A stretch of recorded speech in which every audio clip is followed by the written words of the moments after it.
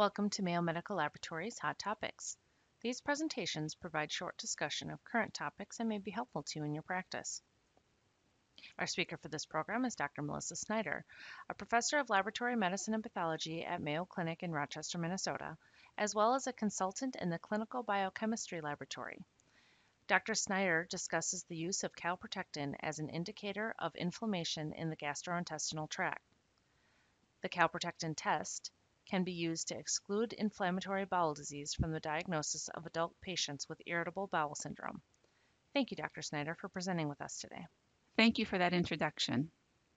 Before beginning this presentation, I want to acknowledge that I have been a member of the Scientific Advisory Committee for Innova Diagnostics, the manufacturer of the calprotectin immunoassay. Utilization management is an important topic for many institutions. While viewing this presentation, take some time to consider a few points, including how this testing might be used in your practice, when the test should be used, and how the results from this testing might impact patient management. Inflammatory bowel disease, or IBD, is a chronic inflammatory disease that affects the gastrointestinal system. IBD actually consists of two distinct diseases, ulcerative colitis and Crohn's disease.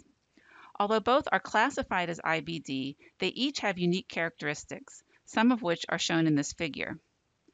Ulcerative colitis primarily affects the colon and/or the rectum, which is shown in the figure as the reddened areas. Ulcerative colitis also is characterized by diffuse inflammation, which ultimately leads to distortion of the crypt architecture, which can be seen on biopsy evaluation. In contrast, Crohn's disease can affect any portion of the GI tract. Also, with Crohn's disease, the lesions tend to be more discontinuous and transmural in nature, leading in some cases to a thickened bowel wall with evidence of fissures. There are a variety of clinical symptoms associated with IBD, and these can be classified as either intestinal or extraintestinal. Ulcerative colitis and Crohn's disease each have some unique gastrointestinal manifestations which can provide clues to the differential diagnosis. Ulcerative colitis can be associated with GI symptoms of diarrhea, bloody stool, lower abdominal cramping, and sometimes a perforated bowel. In contrast, Crohn's disease is more frequently characterized by abdominal pain, fistulas, perianal involvement, and intestinal obstruction. With regard to the extraintestinal manifestations, for both Crohn's disease and ulcerative colitis, these are often general and nonspecific and may include arthralgias, oral ulcers, or other cutaneous symptoms, fever, weight loss, and fatigue. The diagnosis of IBD can be challenging, as ulcerative colitis and Crohn's disease may have a clinical presentation similar to that of infection, malignancy, or irritable bowel syndrome, also referred to as IBS. IBD, infection, and malignancy are all inflammatory conditions and are associated with activation of specific parts of the immune system. In contrast, IBS is considered to be a non-inflammatory condition. This is an important distinction, particularly as we consider the role of calprotectin. The diagnostic evaluation for suspected IBD begins with a thorough clinical evaluation with a focus on gastrointestinal and extragastrointestinal symptoms and family history. The next step is usually an endoscopy with biopsy evaluation.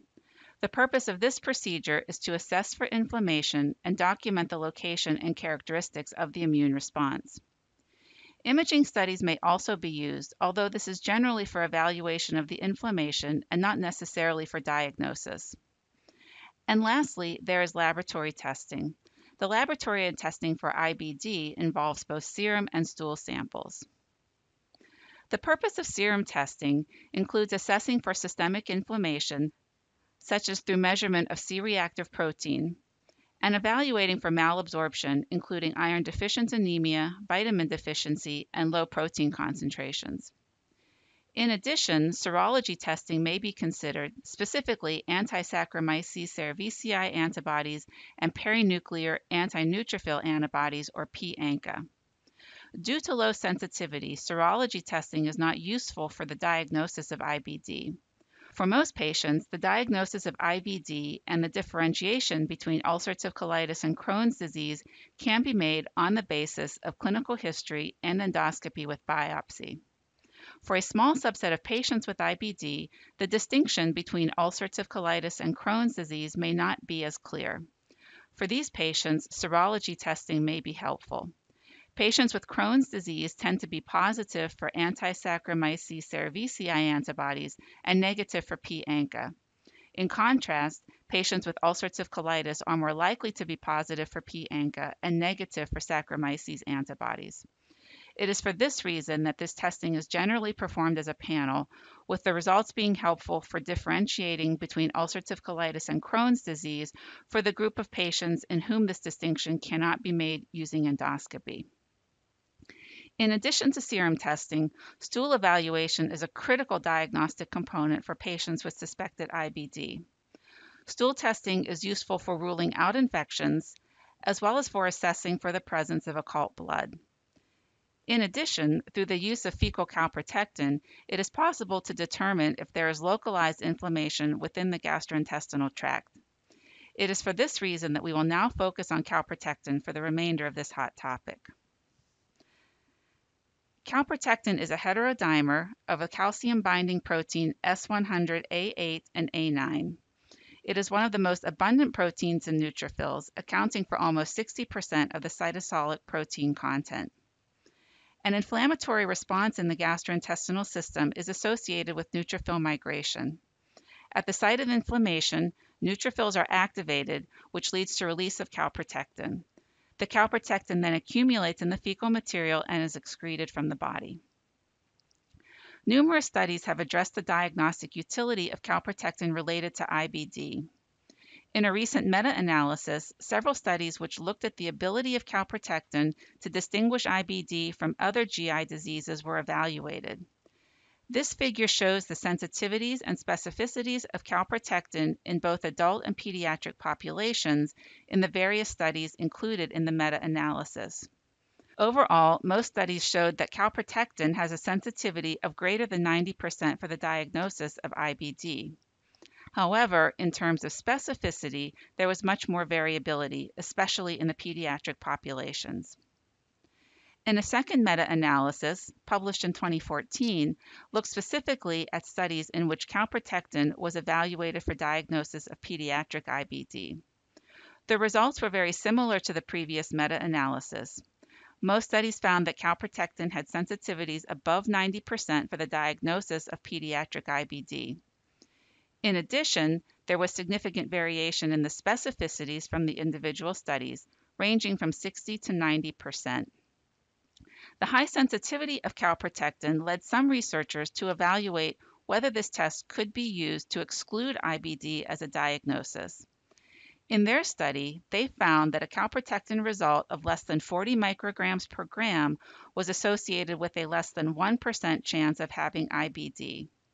Most of the data in the literature indicate that calprotectin is a sensitive marker for IBD, such that a low fecal concentration can be used to rule out the diagnosis. However, the relatively poor specificity of calprotectin indicates that an elevated value is not diagnostic for IBD. Why is this the case? Remember that neutrophils localize to the GI system as part of any immune response. This localization is not specific for the cause of that inflammatory response. We know that an inflammatory response occurs in IBD. However, inflammation within the GI system can also be found in celiac disease, infection, colorectal cancer, and even with the use of nonsteroidal anti-inflammatories. In other words, calprotectin must be viewed as a nonspecific marker of inflammation within the gastrointestinal system and not as a diagnostic marker for an individual disease. Despite the issue with specificity, the high sensitivity of this test has led some to propose a diagnostic algorithm that incorporates calprotectin. The algorithm starts by measuring fecal calprotectin in a patient who has symptoms consistent with an inflammatory GI condition. In this algorithm, a fecal calprotectin result less than 50 micrograms per gram would be more consistent with a non-inflammatory condition such as IBS. In comparison, a calprotectin result greater than 150 micrograms per gram would be consistent with an inflammatory GI disease, which might include IBD, infection, or malignancy. For these patients, further evaluation, including endoscopy or colonoscopy, might be considered.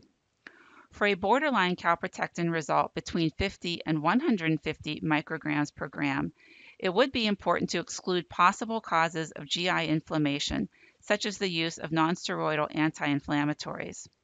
After waiting for a period of time, possibly 1 to 2 weeks, testing for calprotectin could be repeated. At this time, if the calprotectin is still greater than 50 micrograms per gram, then a colonoscopy might be indicated.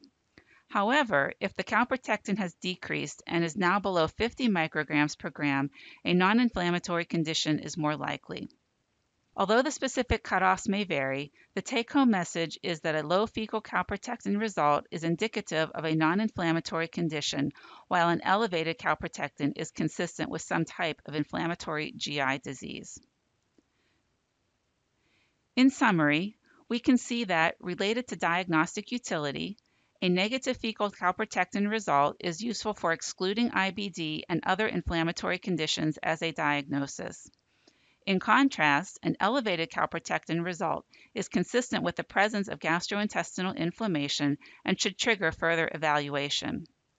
This is the primary diagnostic limitation of fecal calprotectin, that an elevation is not specific for a single disease and is only a marker of neutrophil activation within the gastrointestinal system.